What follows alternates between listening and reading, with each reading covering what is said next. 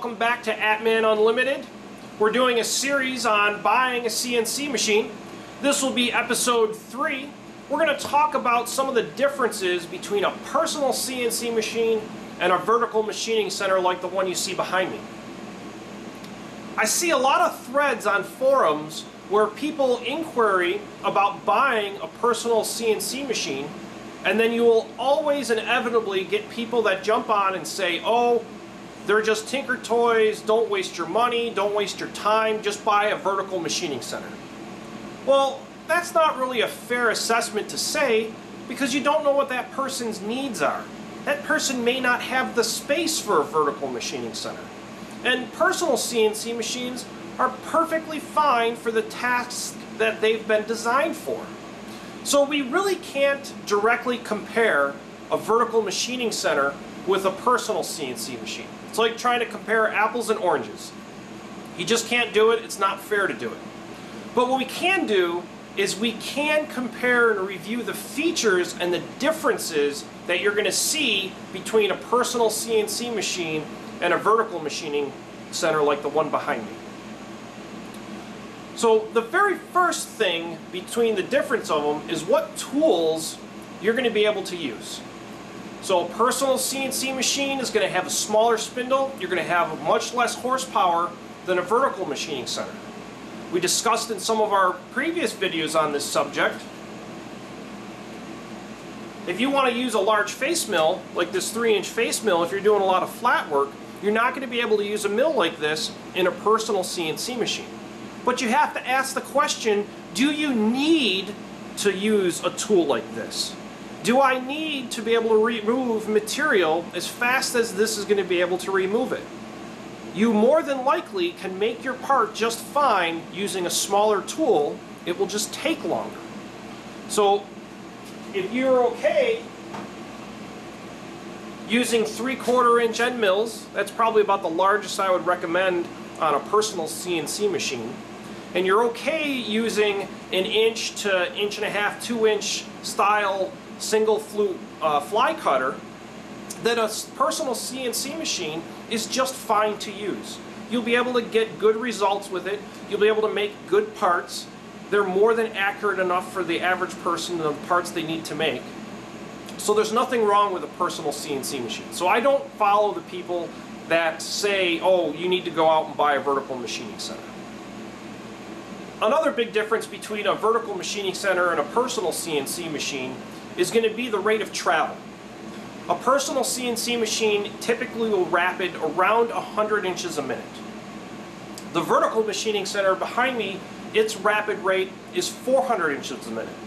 And in the vertical machining center world, that's very slow.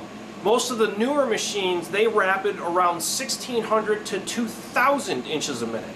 So they're moving very fast. To give you an idea, 400 inches a minute is approximately 6 inches per second. So this machine is going to move about this far in 1 second. Your personal CNC machine is about 1/4 of that, so you're going to move about this far in 1 second. Now, that can be good or bad. If you're learning CNC machining, if you're learning programming, being able to catch a machine that runs at only 100 inches a minute is very good. If you make a mistake in your program on this machine and you have it set to rapid at 400 inches a minute, it's probably going to crash into your part before you even realized what happened. So having a personal CNC machine that moves a little bit slower is a good thing if you're learning. Having a slower machine means more machining time, so if you're going to make a lot of parts and you need to make them fast, you're going to want a vertical machining center. Again, it's all the use case and what you need to use it for. Also, in lines with are you learning or are you going to try to manufacture, a personal CNC machine is a lot easier to learn on. It's going to be more forgiving.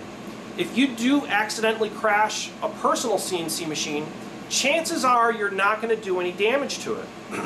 It doesn't have the mass and it doesn't have the speed to really create a lot of energy in a collision. You're not going to knock it out of alignment. This machine, on the other hand, if you crash this machine in the XY axes at full rapid rate with one of these large tools, you're probably going to knock it out of alignment, and worst case, you're going to do some damage to it. So having one of these machines to learn on isn't as easy as a personal CNC machine. You're going to find yourself walking on eggshells trying to operate a machine like this if you don't have any experience with CNC machines. A vertical machining center also costs a lot more to repair and maintain than a personal CNC machine does. So if you consider the spindle costs for this machine, if you need a spindle for this machine, it's going to cost you about $3,000 to $4,000. If you need to replace a spindle in your personal CNC machine, you're probably only going to be out a couple $100. Big difference in price. Personal CNC machine, ball screws or ways and slides, you're probably in the $500 range. This machine for a ball screw is $1,000. For a set of linear guides, this is a linear weigh machine. For a set of the linear guides, it's $1,500. So there's quite a big disparity in price for repair. Because this is an older machine, because we're trying to compare machines that have similar values, you have to buy an older vertical machining center or else you can't compare at all. You're going to have a lot more maintenance associated with the machine, and you also might run into part issues.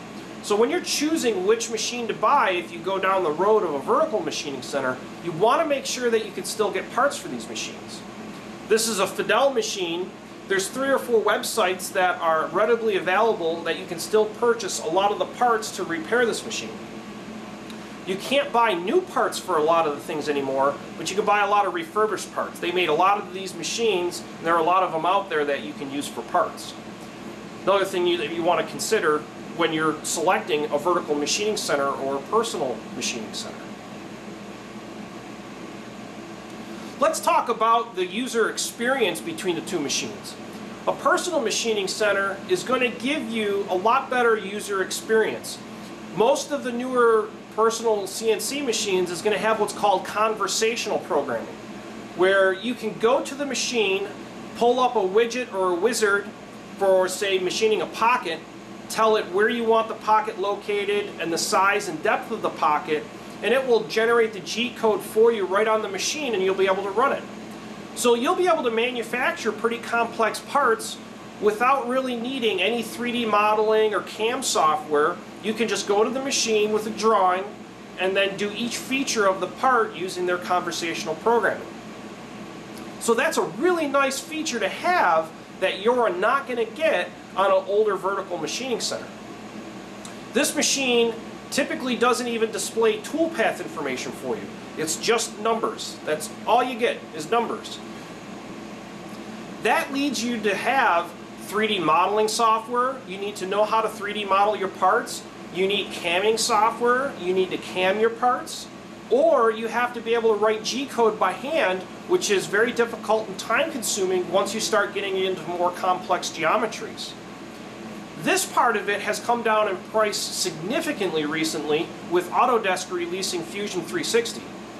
Fusion 360, if you're not aware of it, is a full 3D modeling package that also includes 3D CAM. It has a very, very low price for a yearly subscription, and it's cloud-based. So it's a wonderful software package that will allow you to get into 3D modeling and 3D CAM to operate one of these machines very cost effectively.